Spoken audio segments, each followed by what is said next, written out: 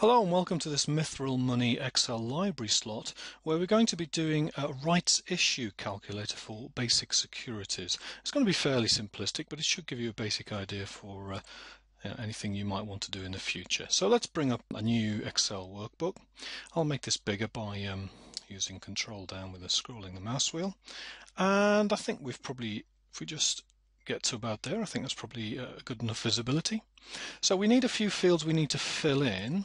So we need to know the new shares we're going to be getting from the rights issue, the old shares we have to have in order to work out how many new ones we can buy, the current shares held that we have, the current share price, and what's called a subscription share price, which is often a cheap price to encourage current shareholders to buy the new shares. Now I do need to, I'm going to mark these fields in yellow because these are going to be entry fields. So it's going to be what I'm going to call a 1 for 5 offer. What that means is if you hold 5 old shares, you'll be allowed to buy 1 new share at the cheap subscription price. So how many shares do I currently have? Well, I currently have 4,000. What's the current price? Well, it could be anything, but let's say it's 175. And usually the subscription price will generally be slightly cheaper to encourage current shareholders to get involved with this and not sack the board for putting them through this, because it's not a great thing, is it, being a shareholder, being asked to put more money into a company at any time. So that's our current situation. Now what we'd like to do is work out how many rights we're going to have as a current shareholder. Now if I have 4,000 current shares, and it's a 1 for 5 offer, so if I have 5 shares then I get offered 1, we can quite easily work out what that's going to be, although there are a few wrinkles here that we just need to be careful of. So first of all, what we could do is we could say that this is equal to the number of shares I hold divided by the old shares. Okay, and that looks fairly reasonable, 800. Now I'll colour that in green because I like to have things, in a separate colour, different from my input colours. But what if I change that to 2? That should go to 1600, so that calculation wasn't quite right. So what I need to do then is I need to put that around brackets and I need to multiply that by the number of new shares. So now I do get 1600, which is nice. But usually it'll be a 1 for 5 offer. Of course in the US that would be a 6 for 5 offer, but let's not worry too much about that because Hong Kong and Singapore have 1 for 5s as well. Okay, so that's the number of shares I get to buy. But let's look at this then. If I have 4 shares, it says 0.8. So if I'm holding 4 and it's a 1 for 5 offer, can I buy 0.8 shares? Of course I can't. So I'm going to have to wrap this in yet another little Excel function here. So I'm going to have to wrap this in a thing called round down. Now there's 2 D's in the middle of round down, which can catch you out, but don't worry about that too much. So put 2 D's in the middle of round down. I want to go to 0 decimal places because you can only buy discrete shares. You can't buy parts of shares. It's got to be 1 share or 2 shares, not 1.2 shares. So hopefully this will work. There we go. So I have no rights because with 4 shares and a 1 for 5 offer, I don't get anything. As soon as I get to 5, bang, I get 1 there, which is nice. Same thing would work at 4,000. If I have 4,004, I shouldn't get any more rights. But if I have 4,005, I should get 1 more right, which I do. So let's keep it nice and easy for now. Now the next thing I need to work out is I need to work out a thing called the theoretical X rights price. You might want to go to our Securities Investments 101 lectures to go into a more detailed explanation of what this is. But essentially, if we have 5 shares with this much capital, and we have 1 share with this much capital, this lower price here is going to dilute the amount of share capital within the company. So there will be a slightly lower price theoretically that the market will determine the shares to be after we've been through this because of this dilution. Now if this was 175 there'd be no problem, but it's lower to encourage the current shareholders to buy new shares. Now, I could put the entire calculation on this single line, but it would be a bit of a messy calculation. So with your spreadsheet, you might want to try and make them a bit nicer and easier to kind of read for the human eye. So let's do that now. Let's build a little, visible calculation here. So we're going to say, how many shares do I currently have? I currently have 4,000 shares, so that's nice. So what's the share capital of that worth? Well, we're going to multiply that by the current share price. So the current share price is here. There we go. Let's put this nice and neat in the middle there. And what's that going to equal? It's literally going to be an equal symbol. Can put that in the middle just to make it look nice. That's going to equal that times that. So that's the amount of current share capital which I currently have for my particular share stock of 4,000. Okay, now I'm going to be allowed to buy 800. So let's just put that there, equals that. And let's just copy these two fields down. Copy this field down. And this is going to be equal to the subscription price of $1.50. And this should be the same calculation. There we are. Now what we're going to do is we're going to add all these add these two columns together. So this is going to be the sum of the total number of shares I would have in my new portfolio would be 4,800, and the total amount of share capital that would represent would be the sum of these two here. So that would be 8,200. That will give me my theoretical X rights price, because if this is the amount of share capital, and this would be the new amount of shares, my 4,000 originals plus my 800 new ones, that's what the shares were worth, that's how much extra I spent, then it should be the theoretical X rights price, this amount of money divided by this many shares. So let's just put that in there now. Okay, so that's going to be that divided by that. And that gives us about 171. Now we're starting to get a bit out of hand now with the formatting of these numbers. So let's do a bit of formatting jiggery pokery. So first thing I'm going to do is I'm going to format these numbers as currency. So let's just do that. Let's not use a currency symbol because I don't know where you are in the world. So there we go. That's Super Trooper. Let's just Control Y that for everywhere else where there's some money, and there's some money there as well, isn't there? So let's just Control Y that. We'd like to have commas in here as well. It starts to get a bit difficult looking at numbers when we have lots of zeros and so on. So let's put some commas in here for these. So number, don't need decimal places for shares because you can't buy 0.5 of a share. But we do want the comma, so let's put the comma in there, and then we'll Control Y that wherever there's any kind of a number of shares. There we go, that looks better. Okay, well this is a calculated figure as well, so let's just make that green too.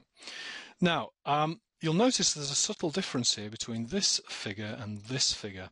The theoretical X rights price, which is what the average share should be worth after the operation, is 21 pence or cents more than the subscription price, which the current shareholder would be able to buy their new shares at this kind of low price. Now, if the current shareholder bought a share at $1.50 and then immediately sold it on the market at the theoretical price of $1.71, they'd make a 21-cent profit. Now we need to show that, and it's in a thing called nil paid price. So if you turn down your rights, you will often be just sent this amount of money, because or you can buy the shares and sell them yourself to get the 21 cents. You might get a better price. Remember, it's a theoretical X rights price. The market will determine the real price of the shares after this operation has all taken place. But theoretically, you could make a profit of that, take away that, and that's 21 cents. So you could buy the share at this and then sell it immediately after the corporate action for that, and that would net you 21. Again, that's going to be a green field. Let's put a bit of formatting down here as well. This is a bit unneat, isn't it, as well? So let's just put a bit of an outline in here. Border, And let's just put that nice outline in there so that we can see what's going on. Now, we haven't covered absolutely everything yet, but there's a few more things we need to figure out. The first thing is you've got a choice. Okay, I've got 4,000 shares. I decide to buy the full 800. How much is it going to cost me? Well, we can see that here kind of informally, but let's do it formally as well. So let's put a nice field up here. So if I buy the rights, how much is that going to cost me? Well, it's going to be the same as the rights I can buy multiplied by the subscription price, which is 1,200, which we've already seen sneakily in there. Okay, so I'm going to use Painter here to get hold of this format. So let's go in a field which has money in it. Go to Painter, and then just click on that and paint in that monetary format, and then make it green. The next thing, what I could do is I could sell all of my rights. So what I could do is I'm offered 800, and I say to the company, no, can you deal with them on my behalf? And what they do is they theoretically charge you 150 and sell them for 171, and then give you 21 cents per share. Or you can do it yourself. You might get a better price. You might do it a bit quicker than they're going to do it. You won't have as high costs as they might charge you for doing that operation. So you buy your 800 shares for 150, you sell them immediately after the corporate action 171, you make 21 cents a share. How much is that going to be? Well, it's the number of rights multiplied by the nil paid price, which gives you that as well. So let's do our Painter trick again. So there's Painter. There we go. So you could make $166.67. Now there is one other thing that you could do. You can do a thing called splitting rights. And what you do here is you sell some of your rights and build up a little pot of money. And then you take your pot of money and you buy a few shares so that you don't get too diluted. Notice this person is going to be diluted. Imagine if they owned all the shares in the company. They would own 4,000 and own 100% of the shares. When the company is done and creates an extra 800 shares, they could sell them to somebody else, and then there would be 4,800 new shares in total, which would mean the first person would be diluted. Now, if you don't want to be diluted at all, you need to buy them all. But let's say you haven't got any money, but you want to be diluted as little as possible without losing any money. You split your rights. So you sell some of your 800 rights, and you buy some of your 800 rights, and you should just end up with a perfect balance between, or as perfect as you can get it, between the two. Usually you want to have a slight amount of money left over in your pocket. You don't want to be out of pocket because you know, it's nice to get a check in the post and have to send a check in the post. So how many shares to get this perfect balance do you need to sell? Well, there is fortunately a nice equation that you can use to do this. So basically it's equal to the number of rights you have multiplied by the subscription price, and then I need to put some brackets around that, and then I need to divide that by the theoretical X rights price. Okay, and that should say 702.439. Super. Again, you'll notice a problem here. You can't buy 0.439 of a share. It's impossible. It's either 702 shares or 703 shares. Now, you typically want to be slightly in pocket when you do this. What you need to do is you need to round this figure up. So again, we could use an Excel command for that. Basically, round up. Reminds me of the Roundup gang in Toy Story. It's 0 digits because, again, it's 1 or 2 shares. It's not 1.3 shares. And that gives us 703. Super.